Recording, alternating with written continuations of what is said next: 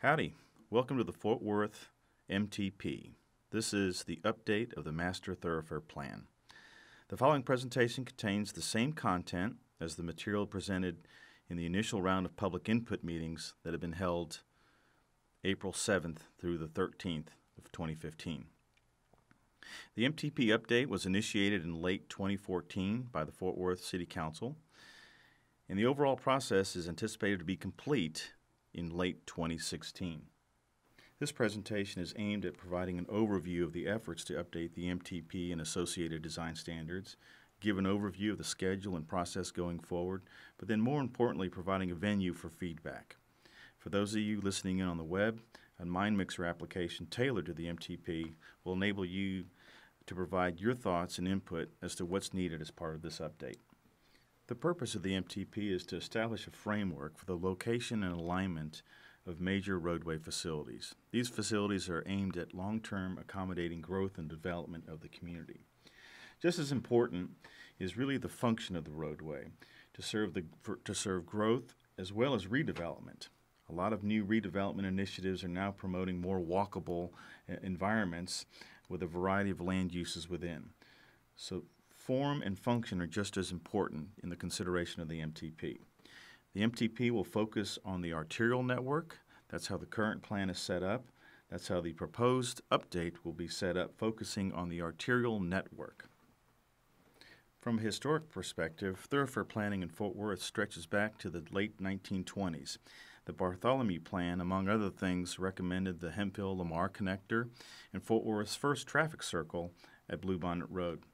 In 1956, the Gruen Plan produced a more walkable downtown with a sidewalk system that enabled the downtown to grow.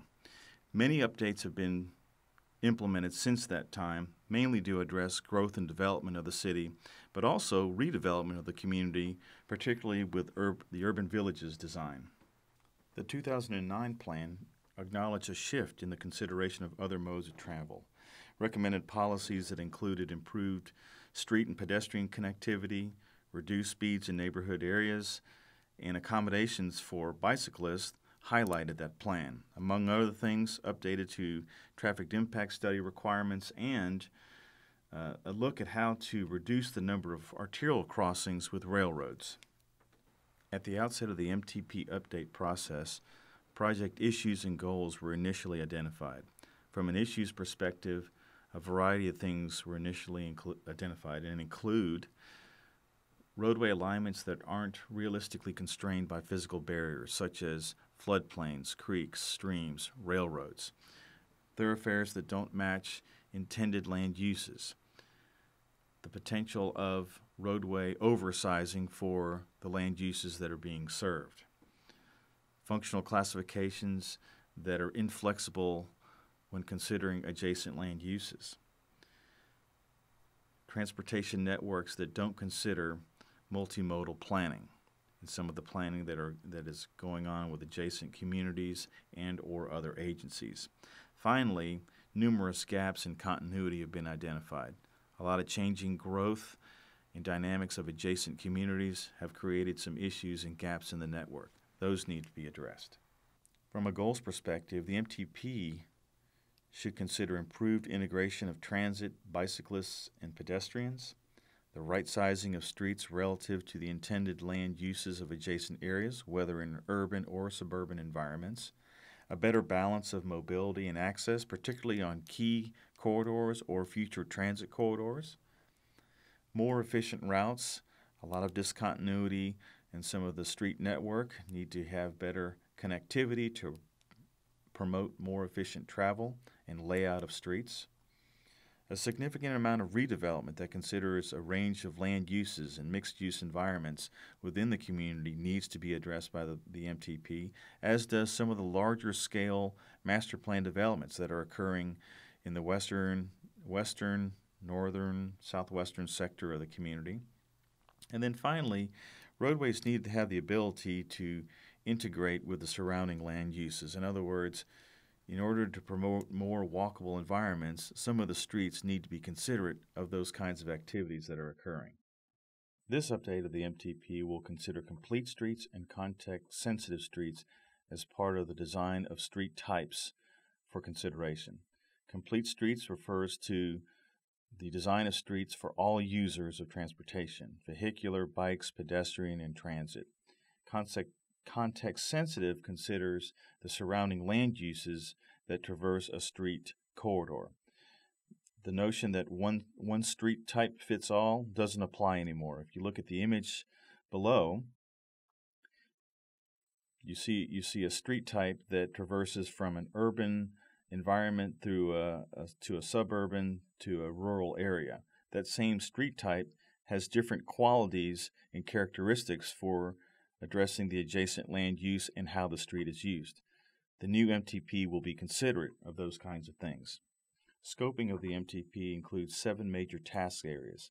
Initial tasks that are underway include the definition of street types, the establishment of design standards and guidelines for each of the cross-sections of street types, as well as addressing connectivity and alignment issues within the Thoroughfare Plan network.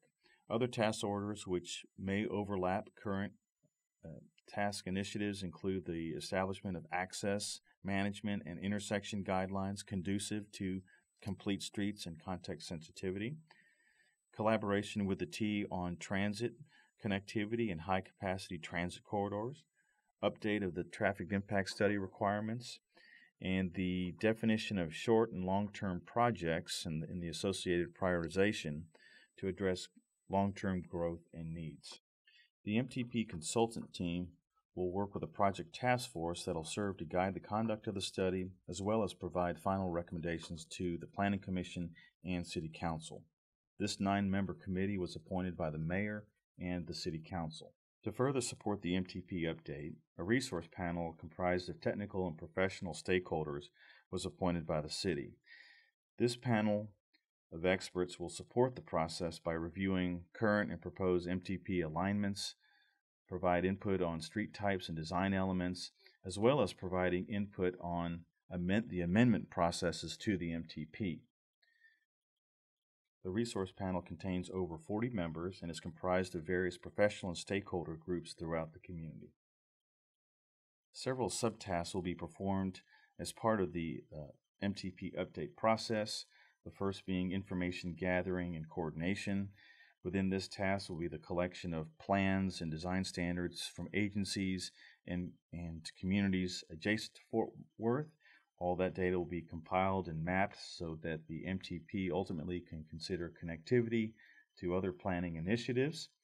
A peer city literature search will be conducted of communities that have implemented complete street space plans. The idea is to garner some of their best practices and see how they could be tailored to Fort Worth. Peer cities that are being reviewed include Charlotte, Indianapolis, Denver, Kansas City, Jacksonville. And then input was also solicited from the task force on the resource panel as to what are some of the issues and needs of the update. We have visited with the city staff. A city staff planning charrette was conducted to understand growth, the direction of growth, key issues of the MTP, key needs of the MTP, the amendment processes associated with it, so that the consultant team could have a handle on critical processes that need to be considered as part of policy update. Finally, the public outreach, that is something that is being conducted as part of the April 7th through 13th public input meeting outreach. Another subtask is the evaluation of the functional classification system. As alluded to earlier, the current MTP has 3 arterial types of streets, along with 3 associated design standards. The idea is to develop a street type nomenclature that allows flexibility for application to different contexts of land uses along corridors. That'll be evaluated and addressed. Travel demand forecasting will also be conducted to assess the ability of the arterial network to accommodate long-term growth. The idea there is if the arterial network can be right-sized where possible, then there'll be recommendations to do that. A success story as it relates to street types is in Kansas City. The consultant team evaluated the thoroughfare plan that consisted of 5 basic types of arterial sections. In evaluating complete streets and context-sensitive needs, 5 cross-sections were expanded to the ability to consider up to 42 varying cross-sections. This flexibility enables staff to consider different kinds of considerations, particularly as it relates to applications of within the parkway area, changes in the boulevard network, incorporation of non-motorized modes of development, variations in street widths, medians, parking, on-street parking, as well as new flexibility for developers.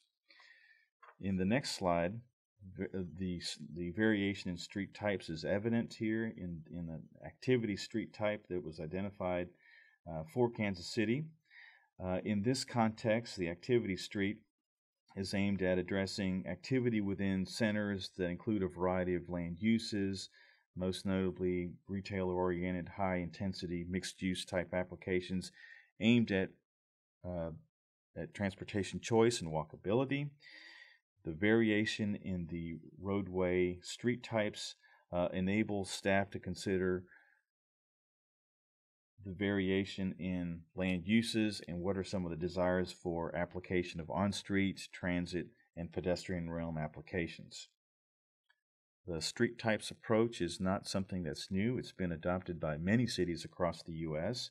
In the next slide, images of the application of varying street types to context-sensitive nature development is illustrated. Charlotte, Kansas City, Indianapolis, Minneapolis, Cleveland, San Francisco, all those communities have an approach that considers design flexibility for sensitivity to adjacent land uses. Another subtask is the development of a travel demand forecast model. A sub-area model will be developed for Fort Worth. This model has been tailored from the NCT-COG regional model, but is being enhanced to consider demographic projections that are consistent with the Fort Worth Comprehensive Plan, that have a more robust and defined roadway network defined. This model will be used to evaluate all areas of Fort Worth, but most importantly, so that appropriate roadway sizing can be considered as part of the street types development and application. Another key subtask within the update process will be the evaluation of the MTP roadway alignments. The MTP network, as it currently exists, will be evaluated for connectivity with adjacent communities, as well as efficiency, network efficiency, but then also will be evaluated for the ability to minimize impacts as it relates to roadways traversing floodplains, streams, waters, railroad crossings, bridge crossings at tollways, at freeways and other highways. Crossings of these facilities are very expensive. The idea is to try to reduce the number, or at least coordinate the number of crossings to minimize expenditure for long-term investment considerations.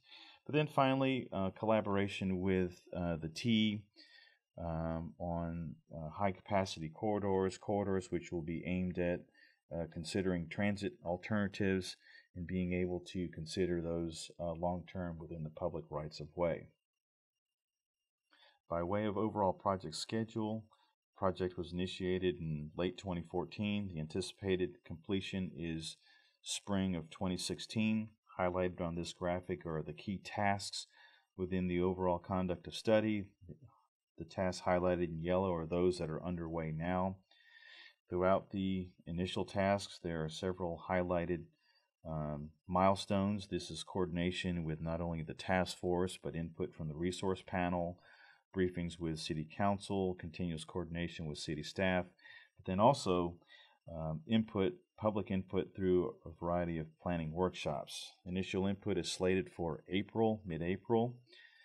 Follow-up input will be slated for late summer, and then another round of input to draft recommendations will be slated at late 2015, early 2016. Subsequent tasks are highlighted in white. Those are anticipated to be initiated a little later in the process, but then overlap internally within the conduct of the study. In terms of next steps and upcoming schedule, there will be the initial rounds of public input slated for early April. 4 meeting locations have been identified, April 7th through April 13th. There will be the ability to provide input through the MTP website and MindMixer. Late April will be follow-up meetings with the resource panel to review information that was received by the consultant team from the public input process, review initial street types and associated design elements, present alignment selection criteria as it relates to the evaluation of alignments within the MTP, but then more importantly to receive feedback from the resource panel on those critical input areas. That information will then be presented to the task force so they could monitor the update of the MTP and associated input from the public and the resource panel. For those that attended the public input meetings in early April, after this initial presentation, there was a small breakout session to facilitate small group discussion. The idea was to get input on critical transportation issues and needs from the public. Several boards were provided for the public to provide comment and feedback on, as well as to address any particular questions related to the MTP update process. An exit survey was also provided. This survey is available on the MindMixer also as it relates to transportation needs for the MTP update.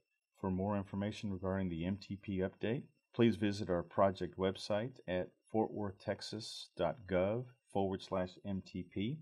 The website contains this presentation as well as a variety of other things related to the MTP. We certainly appreciate your participation in this very important project and look forward to seeing you in future public meetings. Thanks again.